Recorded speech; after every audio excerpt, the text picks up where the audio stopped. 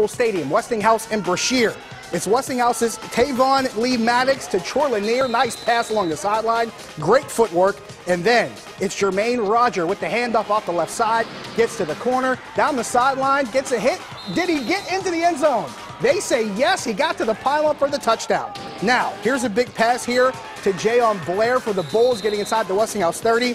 Then it's Phil Napier taking the carry. He is smashed by Zion Elam. But in the end, the Bulls, they pull away to beat the house. 18-7 is the final. Brashear wins over on the south side.